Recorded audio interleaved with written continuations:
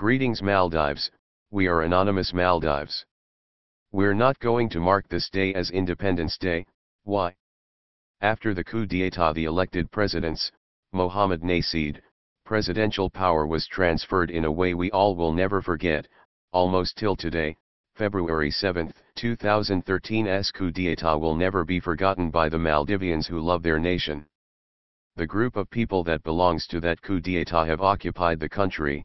They are destroying our nation. The government they established, it's all corrupted. Thus leaving our beloved country fall into a semi-independent country. We have all now witnessed the corrupted and unlawful government that is being forced upon our country. This corrupted government must be changed. On July 26, 1965, Maldives gained under an agreement signed with United Kingdom. Following that day, Maldives got flagged as an independent country. Maldivians have always been living freely, until the coup d'état that took place in February 7, 2013. Most of us now fear living freely. As we write this, we fear that the right freedom of speech will be banished. Citizens of Maldives, we can't stay still and look at our nation flooding with corruption and coups. We shall get up and work for our rights.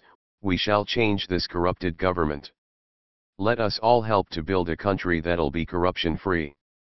Dr. Wahid, President of Maldives, we are not happy and we flag you and your government as a coup and a corrupted government. We will do anything we could to stop your tyrannical government. Remember February 7, 2013. We call upon the people of the Maldives to come together and lock arms across the spectrum of political beliefs so that we are one.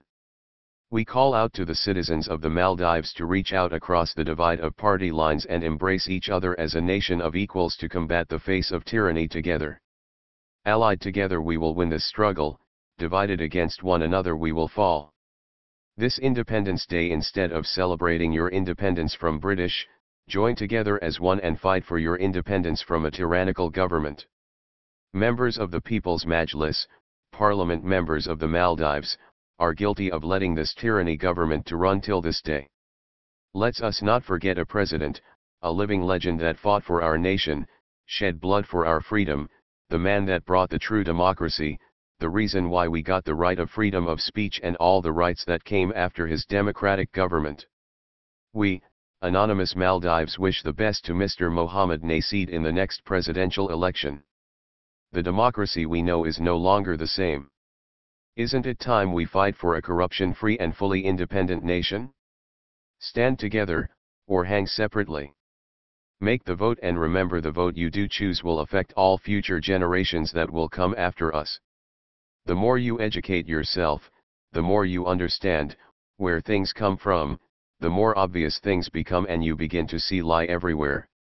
You have to know the truth and seek the truth, and the truth will set you free. And now you will be heard. We are anonymous. We walk among you. We are legion.